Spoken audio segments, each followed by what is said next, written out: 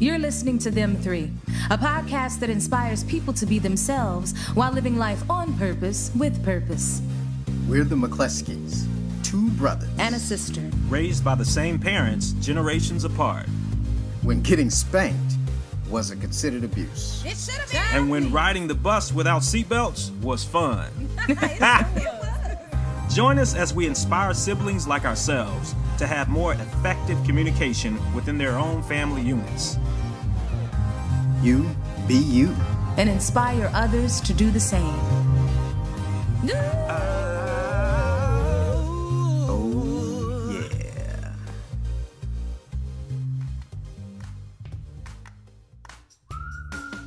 Welcome everybody to the podcast. Oh, I thought we had started.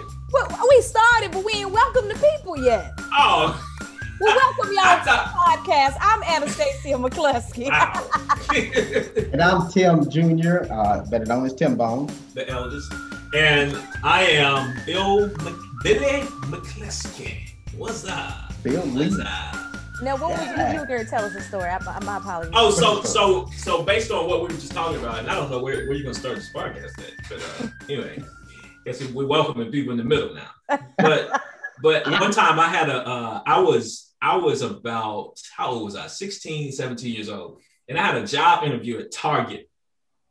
Did not have a car. How was I going to get there? Mom was going to take me. I said, Mom, I got an interview at Target. It's at 1 o'clock. I remember this, y'all. The interview was at 1. Okay.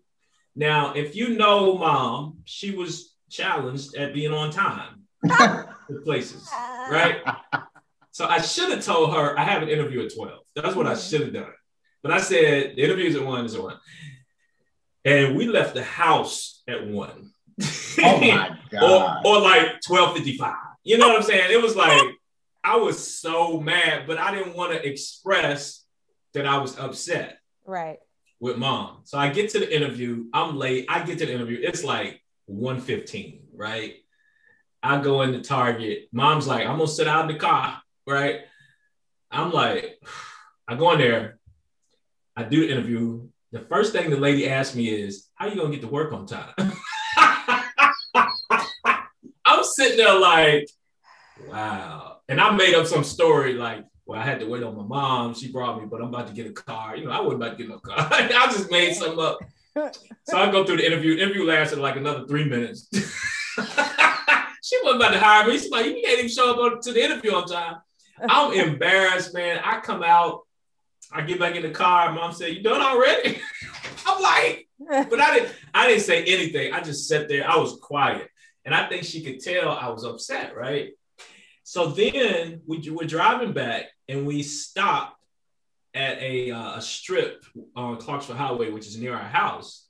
And I said, where are we going? She said, you're going to stop in all these businesses and get an application.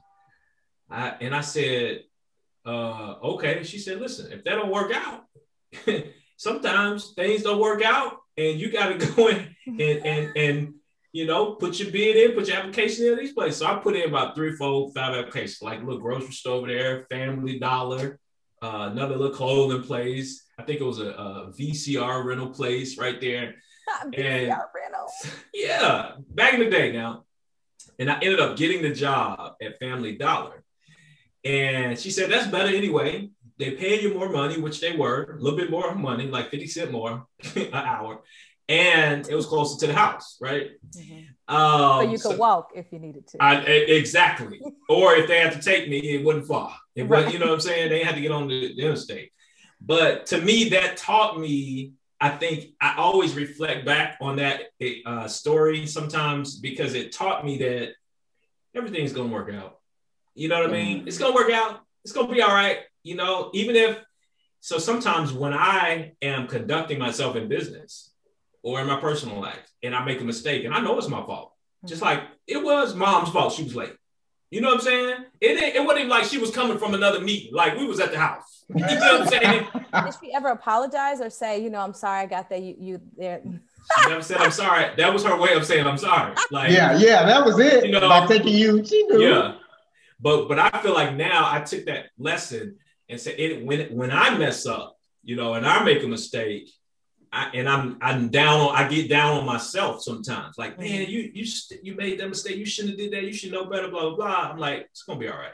It's gonna work out, you know, but you gotta keep moving forward. You know, I still gotta put in my applications and keep it going. Yeah. So that's just one thing I just thought about though, just growing up and engaging our parents and maybe feeling kind of different, feeling some kind of way about them, but they also taught us those lessons too. Yeah. It's interesting, Billy, that you had that experience, because I remember when I came back, one of my first jobs was, and when I came back from UT, one of my first jobs was at the car wash over there off 21st in Broadway.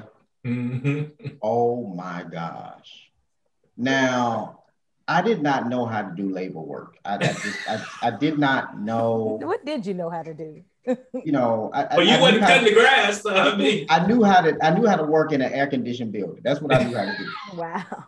So I'm out here, you know, this is a car wash, and people are, you vacuuming out the cars and you wiping them off, and I lasted 2 days. Wow. It was hot. It was in the middle of the summer. I was like, oh, I can't do this. So I walked down the street, probably about almost a mile, and there was a Wendy's. I went in there and put in an application, got a job the same day. It felt so good because it was just air conditioning. It was AC in there. But you know what was interesting? I don't remember keeping the job because I knew mom and dad, somebody had to take me to work. Mm-hmm. I didn't have a car. What I remember was getting an application down at the Quick Sack, right down the street from the house, across from where the CVS pharmacy used to be. And they couldn't always take me to work. I worked from 3 to 11, 3 to close. Mm. So they ain't home. So how you gonna get to work? So at first I walked to work. And then Stacy, I'm so grateful for you, honey. But for some reason, there was a bike that you had. They said it was your bike. It had tassels, but okay. I rode the bike to work. God, I'm so grateful for you. Right. You could have got you a little ding dong bike from the thrift store. I rode the bike. I thought it was my bike, but mom said it was yours, but I thought it was mine. But I remember riding the bike and closing and working down at the Quick Sack. But I bring that up because I had to think about how was I going to get to work? Mm-hmm. I couldn't assume they were always going to be available. I had to start doing some things on my own. And eventually what dad did is that they ended up driving down when grandma Hattie, mom's mom and dad moved up, and they just gave me Granddad Lee's car, and I was able to ride. But I had to. You destroyed that. Well, I didn't try to wreck the car. I was driving on the interstate and hydroplaned into a wall. Woo! But how fast were you driving? And did you notice the water? No, I wouldn't drive fast at all. No, it's the water. Because when I hydroplaned, thankfully, I bounced off the rail and it's like I bounced back into the lane, and I kept on driving and went on to where I was going. Oh, that car kept driving. The car, I drove that car a long time. You did. I was so sad. I wanted that. That was a beautiful car. It was. I don't even know what kind of car it was. It was an Olds Cutlass. 4-door. I learned how to change, spark plugs. I put in belts. I learned how to change and put on brakes on this car. I mean, it wasn't no YouTube. Wow. You had to get one of those thick books that they sold at AutoZone. And you had to figure it out. And they would give you the parts, and they showed you step by step how to do it. What's this podcast about? This podcast is supposed to be about not this, but this is a great conversation. And thank God for YouTube. I mean, it's a great conversation. We were supposed to be talking about divorce and breakup. Yeah, we probably won't get to that today. We know that. But this is great. It's interesting. I have no idea what I'm getting ready to say. So wow. Did you ever have a job? He said, yeah. No. Did I ever have a job? I did not have a job. Well, I take that back.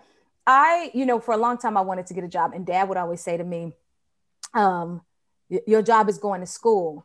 And it goes back to what you were saying, Tim, of you felt like you had to be a certain way. I remember Dad would always tell me, you need to study 3 hours a night. That didn't work for my brain. Me sitting down for 3 hours to study something I would end up doing this. And I don't know where that's not how I learn. That's not how I'm a visual learner. I also don't, I can memorize things very fast. So if I need to, and I don't know if that's from just the habit of being so last minute that I'm forced to, or if it's because I'm an actor now. But even when I was younger, I could memorize things fast. So for a test, I could study something real quick the morning of, and then go take the test. But I would still remember it, because I think his whole thing was, you're not retaining it after. And I was like, but I am. This is my process. But I think it goes back to communication and listening to your children. Sometimes parents sometimes think, well, my way is better because I've lived, but I'm trying to tell you how my brain works.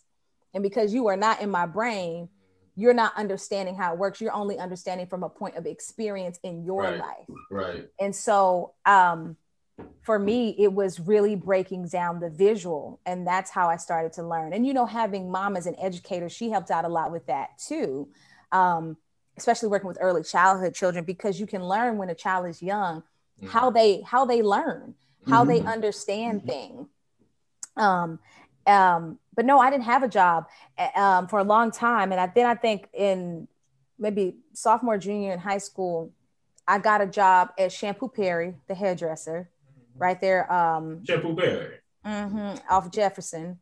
And I think I would sweep and answer the phones, I think. I worked at Dr. June Noyne's office, who was the dentist. Y'all remember her? I would file stuff. And I remember I didn't like working at the dentist. It was too regulated. It was too structured. I always say I work very well in organized chaos. That's my comfort zone. I can like zone in and do what I need to do. Much like when I read, I have to have on music and maybe the TV, because then I can focus in on a book. I can read a book in like 3 hours.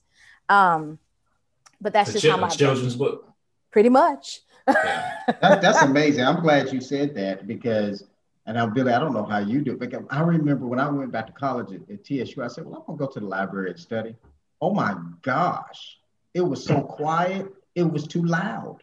I could not concentrate. I mean, my brain could not focus. So because it was too quiet? It was too quiet. Okay. Way too quiet. So I have to be like, I like how you put it, Stacy, organized chaos. I would go into the UC in the cab, and I would just, it's people all around doing their own thing, but I was relaxed in that environment. I could, when I'm at home, when I'm working, I gotta have, I'll have on some music or something, and it's relaxing music. It's like solo piano music or some jazz or something, but I'm relaxed when I'm able to hear something. If it's too quiet, I remember this happened the other day. Deborah was like, no, I said to her, Rowan is at his mom's, and I'm like, oh my gosh, it is too quiet in here. We're gonna do something. It's just, there are moments when I like the peace and quiet, but for me to focus and work on some things, it's amazing how our minds work that way. I like going to the mall and just reading a book. I think it goes back to also growing up, our house, it wasn't loud, but it wasn't quiet. There was always a TV on somewhere, some music playing, people talking. Mom was talking to Myrtle, laughing on the phone. There was noise. And I think that even in our community, you go to our friends' houses growing up, that's how their families function. We learned and functioned and thrived in sound and noise. And so that whole 3 hours of sitting in your room didn't work for me. But it did work for me. And I think I can go. I think I can go both ways though. I mean, I can operate in solitude and quietness, or I was able to study like that. I really was, but I'm also able to do it in organized chaos too. I mean, so I guess I'm weird like that, and it doesn't matter to me. Because I remember when I was in high school, I did spend a lot of time in quiet.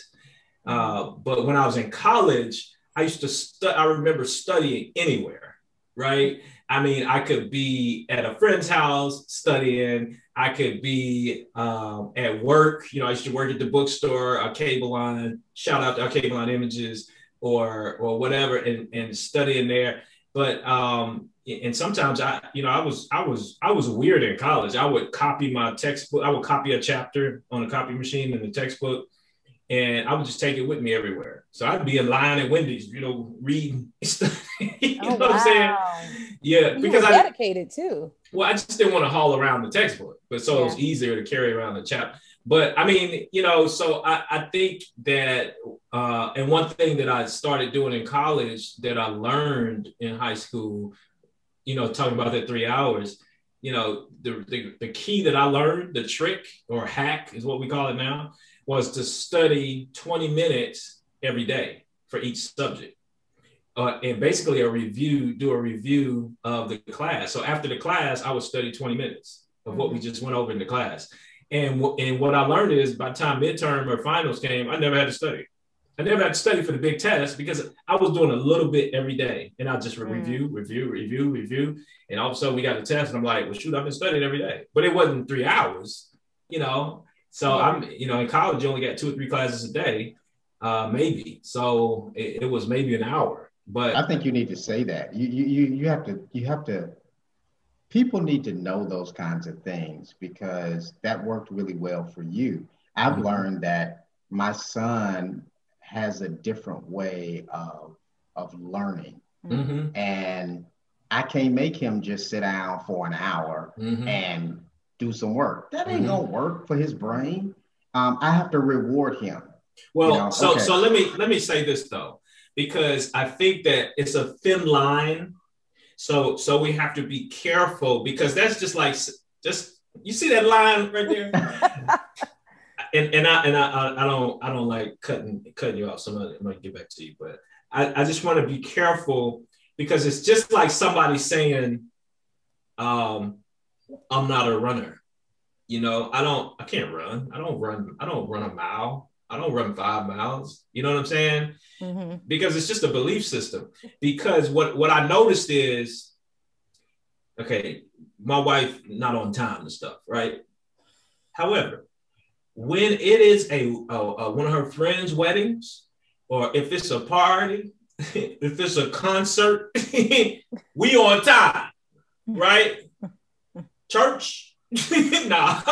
But you know what I'm saying? Most of the time, you know what I'm saying, we late.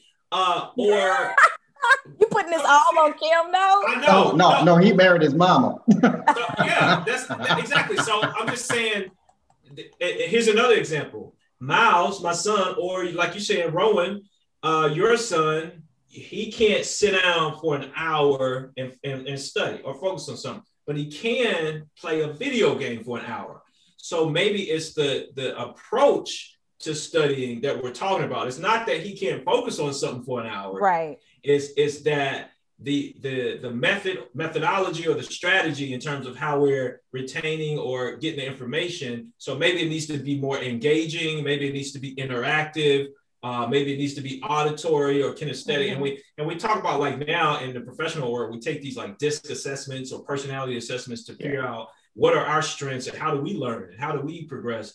But I just wanted to throw that out there. No, I appreciate you saying that because I was going to say with Rowan, I have learned when I have him come, so they're doing virtual learning now, right? And if I leave him to his own devices, he in class, but he ain't in class. His brain ain't there. But if I have him come down and sit on the sofa here in my office and he's in class, he's engaged. Now, it's not because I'm lording over him. What I realized is he needs to be around his dad. He wants to be around his dad. And when you're able to help him and ask him questions, he's more engaged. He had to work on a Spanish homework or something. And I was working and Deborah was helping him. They had to do it 3 times because, he thought it one way and then Deborah did it one way and they realized they were wrong. And because she was there with him, helping him, engaging with him, she was expecting him to kind of pout off, but she said he just went like, oh, okay, sure. And he went right back and did it. I've learned that Rowan, he needs a support system. Where does that come from? Some things that have transpired in his life that made him feel like he needs nurturing as a process of him learning. And when he gets that nurturing, sometimes he could be at the table and I could be sitting on the sofa reading. TV can't be on, but if we're in close proximity of him and he can see us, he does what he has to do. I've just noticed that about his behavior, but I had to pay attention to those things about his behavior. So I think as parents, we have to decide, we know our kid, if we pay attention, we know our kids' strengths and weaknesses. Yeah. I'll tell Rowan, okay, you got to get these paragraphs done and they got to be right. You got to have at least 8 or 9 minimum words in each sentence and they can't all start with I. I had to pay attention to how he does work to get done versus doing it to be effective so he's learning. And then I have to know his love language and say, okay, he needs words of affirmation. I have to tell him, okay, great. That was a great 1 sentence. You only got 8 more. This is awesome. Right. And you didn't use I. Now, to some people, like, I ain't got time to do that, but this ain't about the little test or the little homework assignment. This is development. Yeah. For their mental and emotional development. Because if we don't give it to him, he gonna look for some nanny panty girl to try to give him some kind of sense of self-worth. And then we got a blown up cycle. All because I ain't had time. Yeah.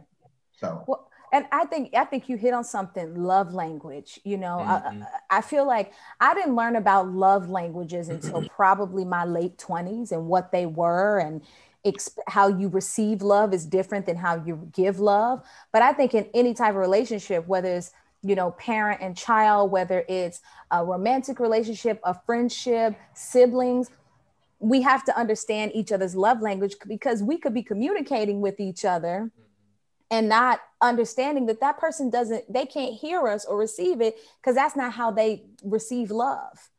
And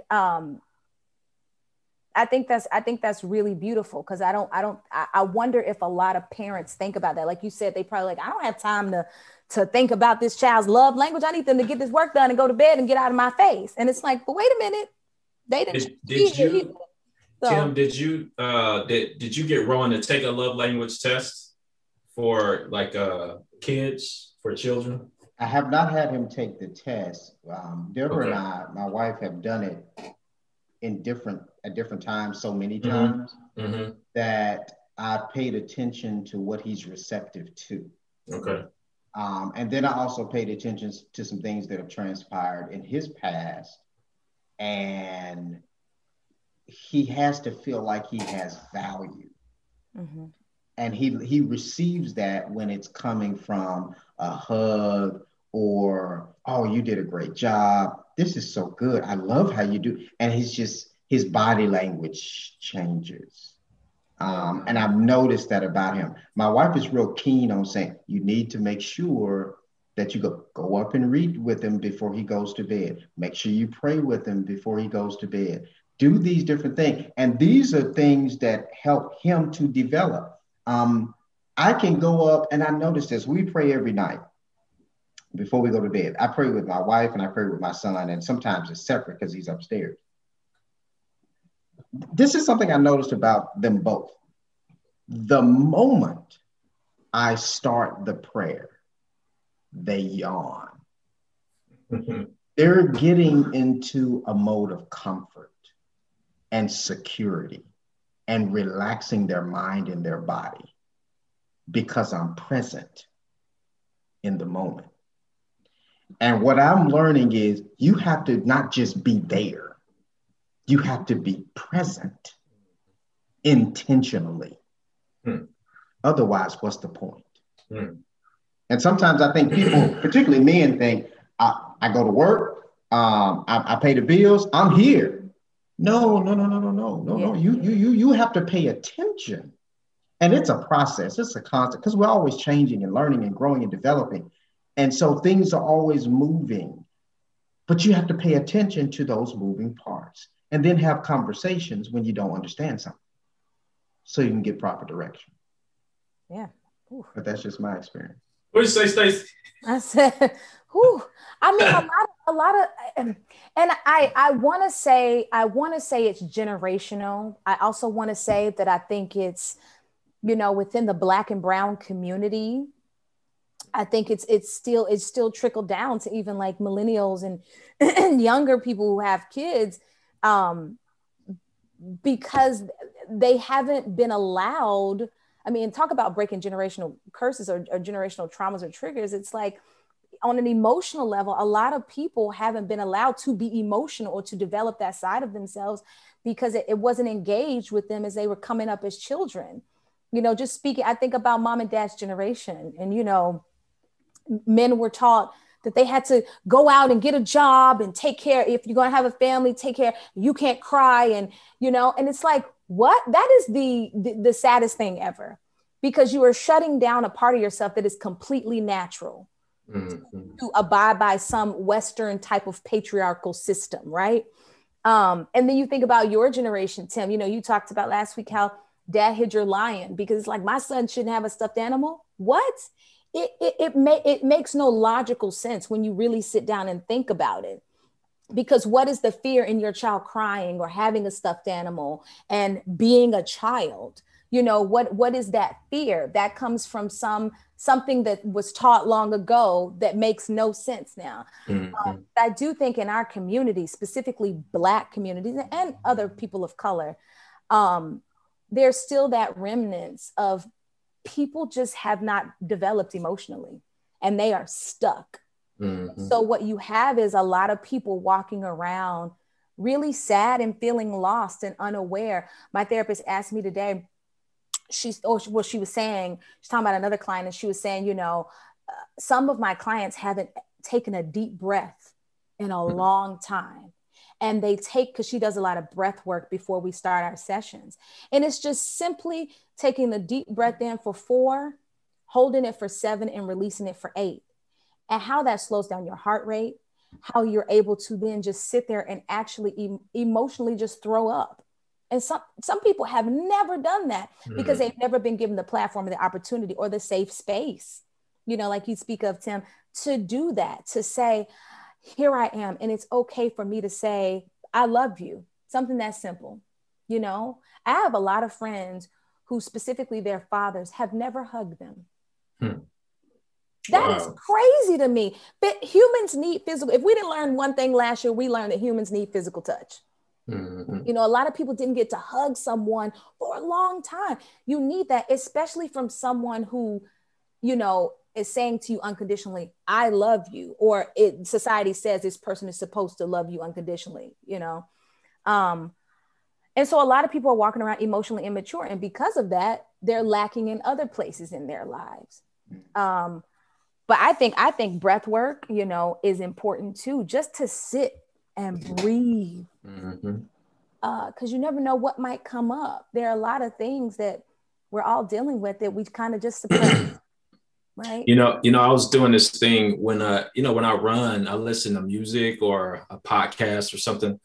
And I just ran today, and my phone died. Okay. So I was running, and all of a sudden I'm not hearing anything. I'm like, what's going on? And then I just realized I pulled my phone out. I was like, oh, my phone died. And I had probably about 15 more minutes to run. I was like, all right, let's go. And when I started to run and I would hear my footsteps in the snow. Doom, doom, doom, doom. And then I started listening to my breathing. 1, 2.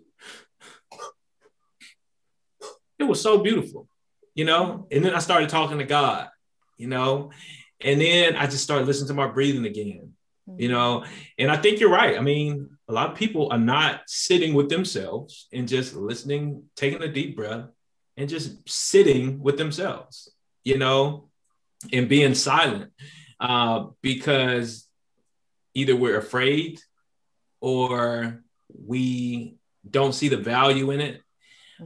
And for us, you know, it's like, you know, who are you? That's how you find out who you are, in my opinion. That's how you find out who you are. So anyway, I mean, I just think it's really key. But my other point to that was, I'm listening to music or a podcast or something, and maybe sometimes I should just be listening to my breathing. Maybe sometimes I should just run with myself, or like somebody called it, running with God. You know, sometimes I just should be me and God out here, right? And that's what meditation is all about too. You know, just sit and be still and know that I'm God, right? But I know that, but as people, sometimes we find everything else to distract us from that. You know what I mean? Because it may be too uncomfortable. Maybe I don't want to be with my thoughts. Maybe I don't want to, you know, listen to myself or be with myself. Maybe I don't like myself. You know, I don't know who I am. I don't have a true identity, but maybe that's too much work for me. Right. and so I'm just going to listen to this music. I'm just going to jump on Instagram. I'm just going, I'm going to find me a spouse, you know, and I'm going to date somebody and just cover all that up. And so I think it's key. We strip everything away, strip it all away. And there it is. There you have it. What you going to do? Ooh, what you going to do? Amazing. That's amazing. So what do we have as takeaways at 4:00? Tim said he's done. Hey, started at 3. We started at the bottom. Now we're here. Let's see. Yeah, I mean, I think. Oh, go ahead. I'm just messing with you. Make your child take the DISC assessment. No, the love language test. Love language test. You know, you can take the love language test online. It's for free. Yeah, you can do it for free, I believe. Yeah, you can Google it, and you can probably Google it. They have one for children, so you can Google probably that one. I'm not.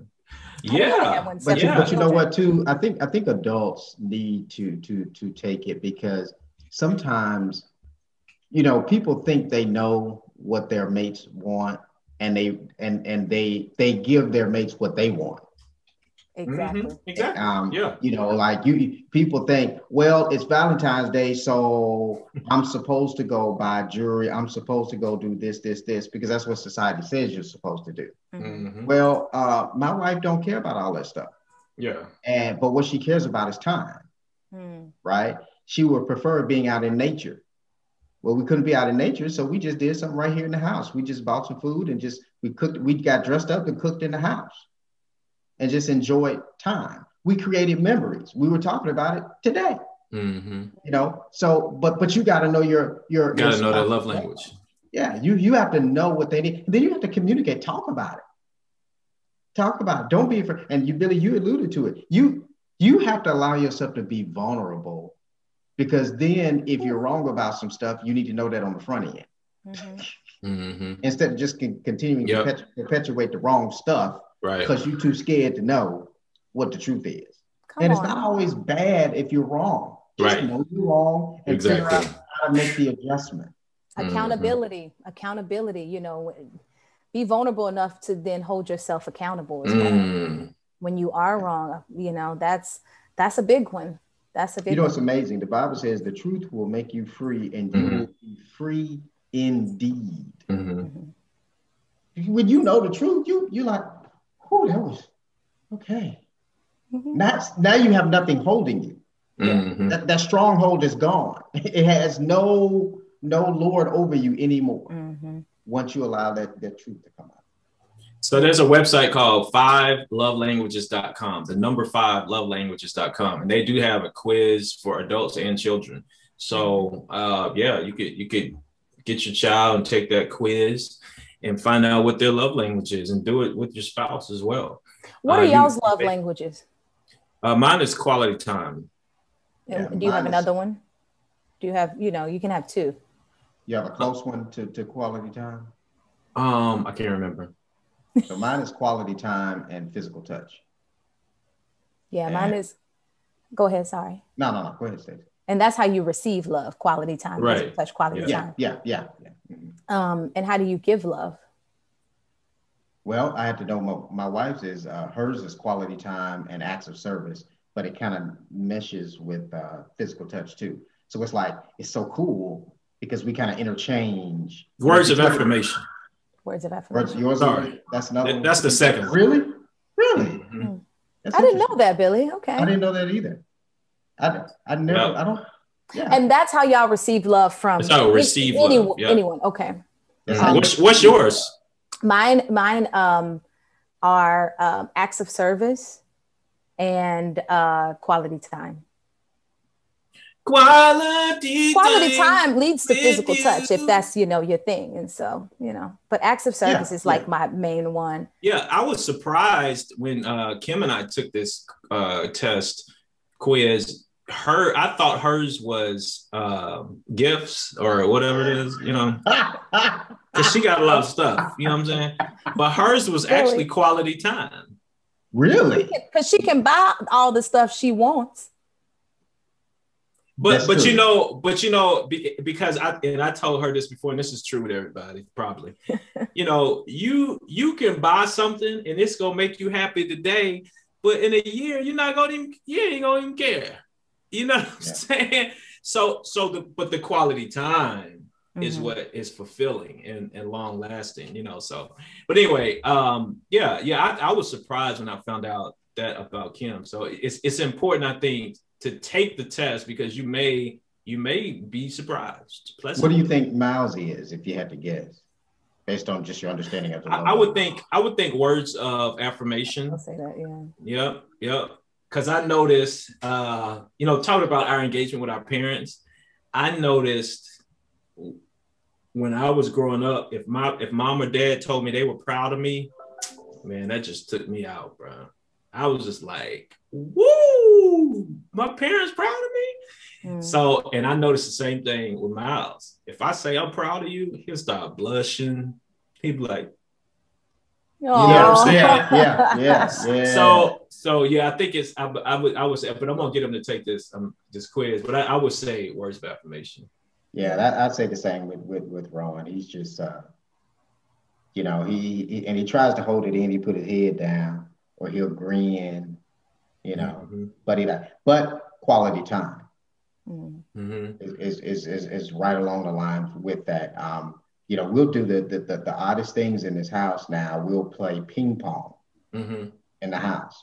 And when he's getting ready to leave to go to his mom's, it's like that those last hour or 2 hours, he's trying to do something that's engaging. But it's that quality time. He wants to get that last little bit in before he leaves. And he's going to have quality time with his mom, but just with us because he's going to be gone for a day or two. But it's being aware of that. Yeah. It's being aware. What is Flowers' love language, Stacy? Oh God, quality time and physical touch. I believe that one. She's literally right here. Anytime I'm in this little workspace that I've created in my house, she is right beside me, and it's physical touch. If I'm sitting on the couch with her and she's right on me, I'm like, I'll move over a touch, and she will slowly inch her way back towards me. Yeah. But I think that's a lot of dogs. They need to be near their person. Yeah. That's what you're calling their person. Their person. They're human. I think another takeaway is, encouraging people to breathe, do breath work. Yes. And encouraging not to not breathe. But no, genuinely taking that time and holding space for themselves to just take some and honor. Last week we talked about inner child, but honor the things that have hurt you, especially when it comes to your family, whether it's your partner, whether it's a parent, a sibling, and being okay and saying to that person, something you said hurt my feelings, and this is why, and being open to having that dialogue. But I think it does start with the breath work, because then you can stop yourself, dissect it, and then move forward, because you got to keep moving forward. Yeah, that's good. Good stuff. That's enough. You know what I'm saying? Yeah. If you're intentional about working on your breathing, especially first thing in the morning, breathe. And also take this, go to 5lovelanguages.com and take that test. And if you're taking it, take it again. Because, things change. We all change as we continue to live. And sometimes, your desires and things that are important to you change. I mean, the world has changed. We're in COVID. Yep. We're in a COVID world. Yep. And we've been in the house for a week now because of the snow. So your mindset changes just because of the circumstances. So you have to be prepared to have that conversation with your significant other. Yeah. You don't make unnecessary mistakes. Cool. Well, hey, this podcast is brought to you by fedupgroup.com. Yeah. Showing you how to get out of debt with the money you already have. AnastasiaMcCleskey.com and thegrindincludesfriday.com. Yeah, thegrindincludesfriday.com. Go on and get it. And that's for entrepreneurs and salespeople. So, hey, y'all. Appreciate y'all tuning in, and we'll see y'all next week. Peace. Bye. Oh, that was so sweet.